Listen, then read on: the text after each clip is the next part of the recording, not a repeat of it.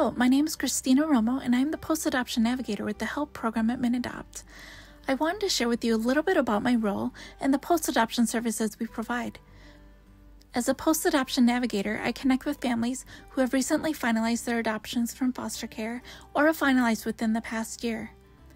Once the connection has been made, I check in with families over a 12-month period and respond to questions they may have, help them access adoption competence services, connect them with in-person and online peer support groups, and provide them with resources that may include trainings, information on camps and family activities, articles and books, and any other resource needs they may have.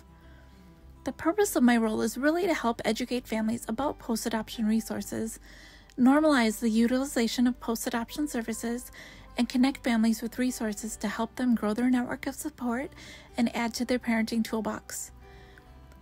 Workers and families can submit referrals for our program through the minadopt.org website.